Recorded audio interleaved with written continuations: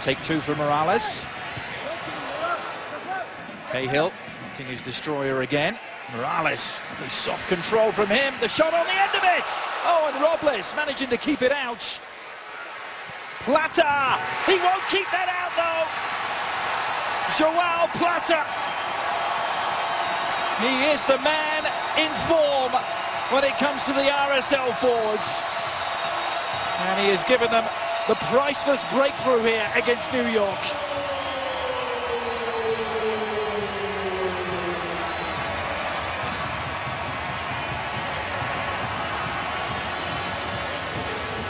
We talked about the pregame. Where were goals coming from for Real Salt Lake? Javier Morales dips between two players, just puts a shot on frame. Schuler gets the initial touches. Robles saves to his right.